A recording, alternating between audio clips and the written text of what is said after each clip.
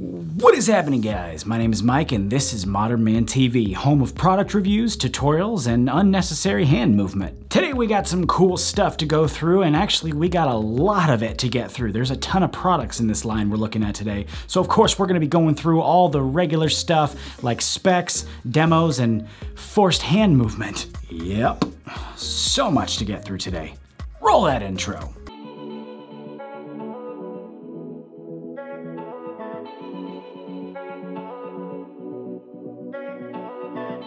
Trade Union Supply. This is the brand we're focusing on today. For those that have never heard of this brand, they come from North Carolina, right here in the US of A. And their story starts like a lot of others we have seen on the channel in the past, with a search for grooming products that met their needs. Today we are gonna send the major items from this brand across the desk and get a full look at what they offer. Here we go.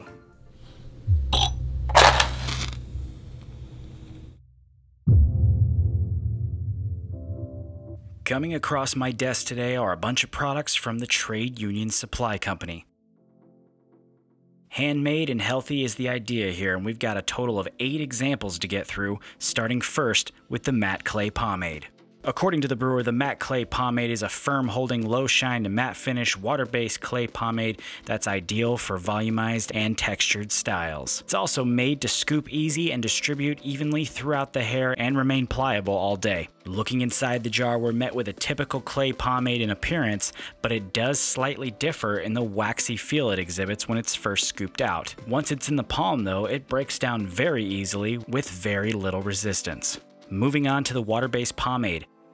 Again, according to the brewer, this is an unorthodox water-based pomade that's made with natural ingredients that are nourishing to the hair rather than drying, and provides a medium hold with high shine. It's also made in a 4-ounce plastic jar and scented with a spicy, musky, and sweet natural scent. Looking inside the jar, we're met with a very clean-looking white pomade that has a very nice breakdown. I'm actually pretty obsessed with the texture of this product. It's smooth, sticky, and almost wet, but still thick. It scoops out with no issue and breaks down very easily, but with some smooth, visible tack. And last we have the hemp oil-based pomade. This is described as a petroleum-free hemp seed oil-based pomade that provides everything you love about an oil base without the hassle of it sticking around forever. It's also described as a medium hold and natural to high shine styling product, and is made with woodsy undertones with fresh, musky notes for the scent. Inside the jar on this one, we're met with a pretty tough exterior on the pomade. You do need the back of your thumb to scoop this one out, but once it's out, it actually breaks down very easily and becomes totally spreadable into the hair. Time to put these to use. Let's start with the oil-based pomade. This one was the easiest to judge, obviously, as one can usually tell right away when an oil-based isn't doing its job. I'm adding in my scoops here on clean, damp hair, as usually the way with oil-based, and its slickness and easy gliding persona really gives way to a waxy and sticky presence in the hair. This is great though for both sculpting and styling as we reach the final style with this product.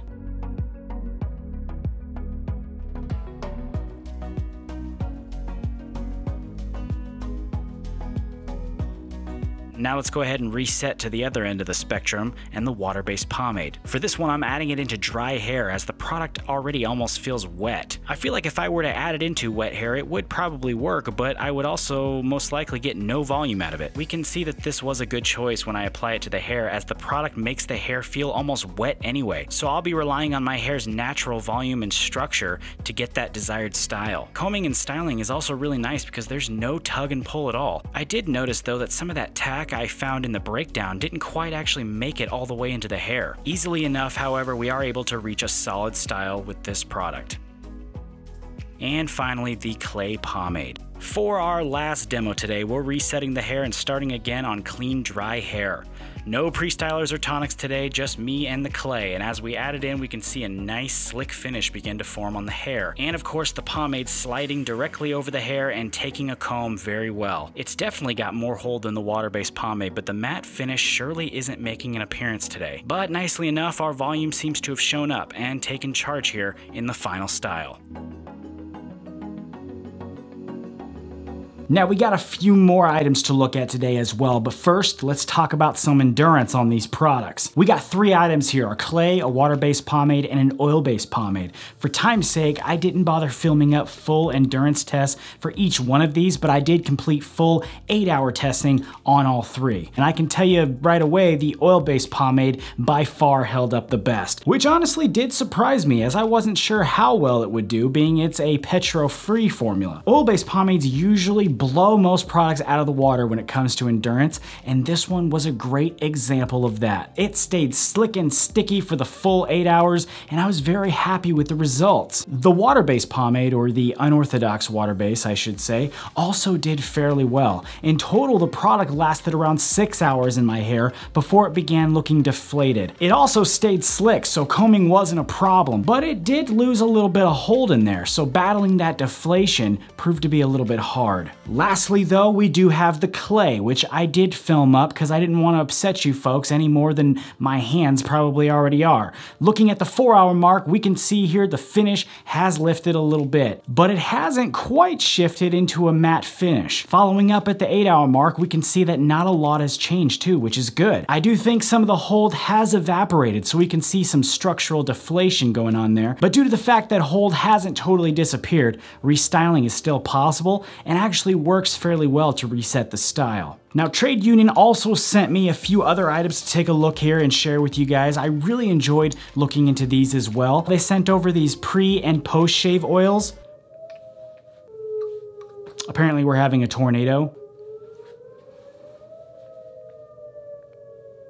Longest siren ever. Oh, thank you. What they sent over here was these pre and post shave oils. The pre-shave oil was actually really nice, but what it does basically is what the name suggests. It goes on the face prior to shaving to help the razor glide across the skin and achieve a close shave. The post-shave oil then follows up to nourish the skin and prevent razor burn. They both contain nice and healthy ingredients like willow bark extract, safflower oil, aloe vera, witch hazel, all kinds of awesome stuff. Following along this same path is their beard and face oil. This is made to nourish the crap out of the beard and face and contains different oils than the 2 previously mentioned shaving tonics. This one contains things such as rose hip oil, rice bran oil, apricot kernel oil, and other awesome things like that. This one actually also works really well on the hair too, for those that might be curious about that. Lastly here though, we do have some stash wax and beard balm. Let me just start by saying I don't actually have a full enough beard or mustache to fully take advantage of these 2 products, but based on the feel and consistency of the stash wax, I have no doubts it would work fine to create those killer Robin James mustache looks. And then those that prefer beard balms to tonics, which for me they do almost the same exact thing, except though a beard balm can help you achieve an overall cleaner look with your beard if it's long and full enough. And this one contains again those nourishing ingredients to help smooth out the beard, but it's also nice and thick, so it will work in nicely in a fuller and more developed beard for a nice shape.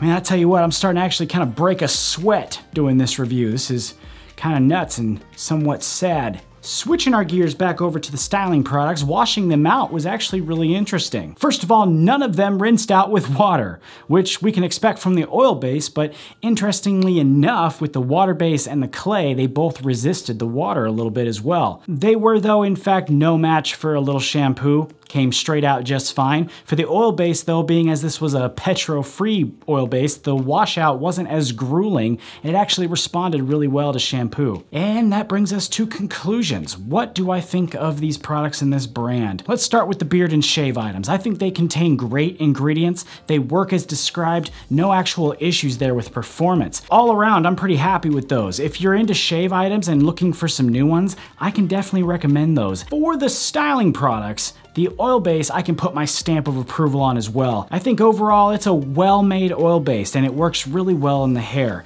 It's a little on the waxy side, but it's also got some good slickness in there too. So you oil base guys might really enjoy that one. The water base though, to be totally honest with you, has me a little bit torn. The hold on there I thought was lacking a little bit, which surprised me as it broke down with a really nice tack and grip. But even with that little lapse in hold, it was still able to control the hair with its dampening and and nourishing effect. For this reason, it reminded me a lot of Compass by Templeton Tonics. It has a very similar feel and performance in the hair, so it really easily compared to that for me. Lastly, the clay for me was really nice to try out. I thought it styled really well, but I really would have liked to see more of that matte finish come out a bit more than it did.